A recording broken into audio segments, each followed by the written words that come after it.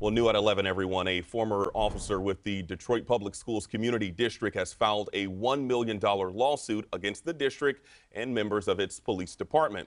The lawsuit accuses them of sexual harassment and retaliation. CBS News Detroit's Luke Laster is in Southfield with more on the lawsuit.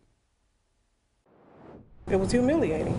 It was demeaning. Now, former Detroit Public Schools Community District Officer Kelly Mays recalls what she says are the uncomfortable memories of comments she says were said to her at her former place of employment. Mays and her lawyer allege harassment from the district's former chief, Ronald Johnson, for making sexually offensive remarks and inferring that she was sexually involved with male members of the department.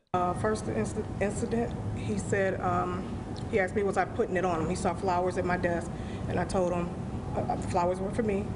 And he said, hey, Kelly was putting it on these guys. Mays recalled other incidents of alleged comments of similar nature. She says she was with the department for 12 years and has been in law enforcement for 17 total.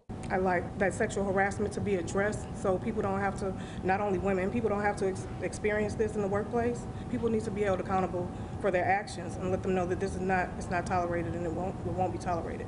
You'll face some kind of consequences for those actions. May says she has reached out to her union, labor relations, and the district superintendent's office, and nothing was done. CBS News Detroit reached out to the Detroit Public Schools Board and superintendent's office, and at this time have not heard anything back. In Detroit, Luke Laster, CBS News Detroit.